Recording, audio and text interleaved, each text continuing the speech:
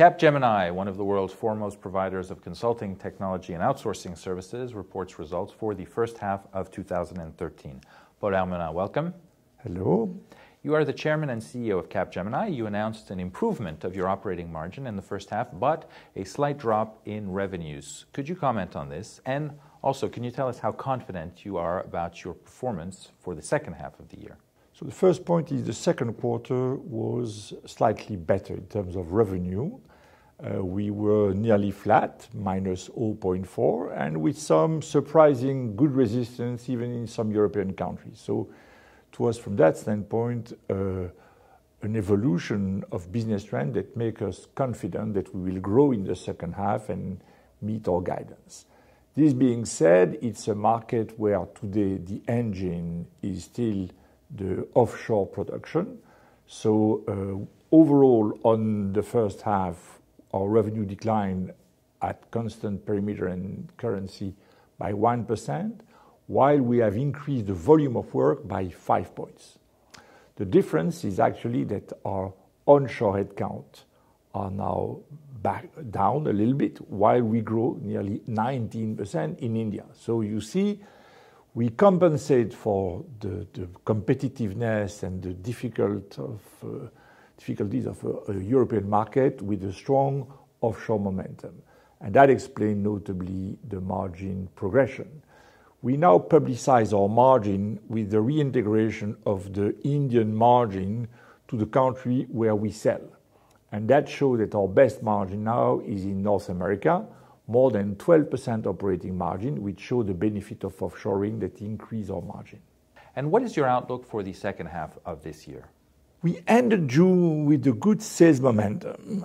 We could deliver on the first half a book-to-bill for the project business of 106, so more than one, that would position us for growth. Our pipeline has grown by 15%, and more important, our pipeline for large deal above 50 million, has more than doubled over a year. So there is appetite. There is appetite for project. It's a difficult market. People know that the Eurozone will not grow massively in the next 3 years. But our customers take investment decisions. So it's about innovation, creating reason for investment, and tough competition on prices. As we now maintain and slightly could grow our onshore margin, we use the offshore engine to reduce our average. Our average salaries went down by 5%, again, through that change of offshore leverage. What is your guidance for the full year?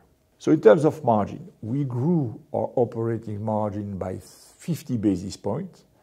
That puts us clearly in good condition to meet our guidance of 30 basis point minimum that we can repeat with some confidence, of course. I would add something. As announced, we have reduced massively restructuring. We have now reduced restructuring from 169 to less than 80, and in the first half, only 30 million. We have a massive increase of operating results, and thus the net profit that increases by 30%. So it's a combination of margin, operating margin, strong evolution, plus a discipline of restructuring, and thus a good net results. You reported a very good cash situation at the end of June. What are you going to do with this cash? More return for shareholders or acquisitions?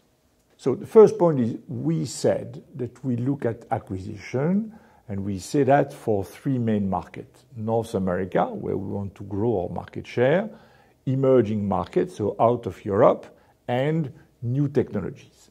This being said, we look at valuation with prudence, so we haven't concluded any acquisition in H1, and we are prudent. So what I would just say regarding the cash and the balance sheet is, as everybody knows, we have appointed a new chief financial officer, and I asked him to look at our balance sheet. And he found that the group, thanks to more stringent cash discipline, can live with less gross cash.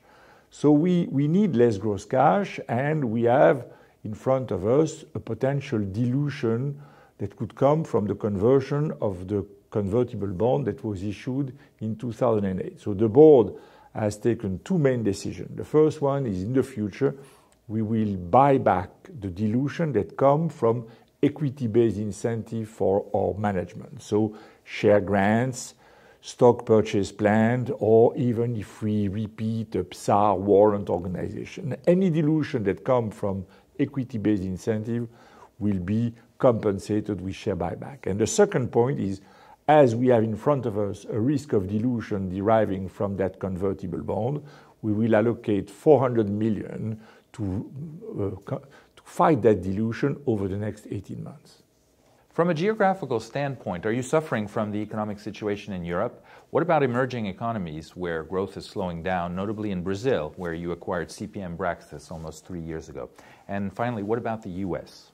So first, I would start to mention that we had a pretty strong growth in emerging markets, Asia Pacific and Latin America, in the second quarter, 15%. So that's better than what I heard from some of our peers. And notably in Brazil, we have grown by 18%. So our big contract with Caixa, which is a large public bank in Brazil, is fueling good growth in Brazil. So I feel quite safe on these emerging markets. North America, it's vibrant. I told you, best margin of the group, 12% operating margin. This is brilliant, but very modest growth, 1% in Q2. So that's less than what we hoped. So today we have rebuilt the pipeline, motivated the management. I would expect us to resume growth in the second half so that we gain market share again by the year end. So solid margin, probably must improve the top line. Just a word, in North America, a bright performance in the financial sector. Now, regarding Europe, we know that Europe is poised for mediocre growth, if any, in the next 3 years, but we still can sail in that environment. I just want to look at France, where in the first quarter we declined by 4.8%, and in the second quarter we grow, and we grow by 0.7%, which show that in a difficult economy, with the right offer, the good focus on innovation, and very competitive offer, thanks to offshoring again, we possibly can grow in some markets. I noticed that in the UK we shrink, notably because of the large Aspire contract, but in the commercial space we have grown 22%. So up to us to show that in a mediocre environment we can handle the European challenge. How are you currently managing innovation and the shift to new technological trends? So my view is the market is driven by two main trends. The first one is customers want the best service for the best price. Thus, big investment in industrialization, methodologies, tools, and offshore production. But there is an appetite for innovation. Today, we live with buzzword. The new buzzword is SMAC. SMAC stands for social, mobility, analytics, and cloud. But we see, and notably in the US, a real shift of traditional service to cloud service. This is demanding. The group has built strong positions, strong alliance. I think we are very strong with Microsoft, with our new offering, SkySide, that we launched mid-June. We are pretty good with Amazon Web Service too, and some innovative solutions like NetSuite. I think even that we are their first partner globally. So we must place bets on this new market. I am confident that this will be levers for growth. You now have 44,000 employees in India, and you've embarked on a journey to optimize your pyramid of skills. Will you continue recruiting in your historical countries? Yes, we do. So today, the first point is we need every year to rejuvenate the pyramid, because young graduates are the energy we need to bring the momentum, the mindset, the fire in the company. So we need that, and we will continue. So we use attrition. When people resign, we try to promote first and not to do what we call lateral hires. So we have a big focus on young graduates. And we have recruited 43% of young graduates in the first half, which is unusual because usually, as we all know, they get their diplomas in September, and usually the season for graduate recruitment is the third quarter. But I think we are doing a good job. Historically, we do that, but still, we recruited more than 50% of our employees in our traditional country. Frankly, we don't give up. We must have active, dynamic population, both sides, in production center, wherever they are, and with the clients. The clients want to see a mixed population of senior experienced people and young energetic people. So we will continue to recruit in our what we would call onshore location. Your share price has risen by some 24% since the beginning of the year. Before we part company, do you have one final message that you would like to address to your shareholders in what is otherwise a difficult climate?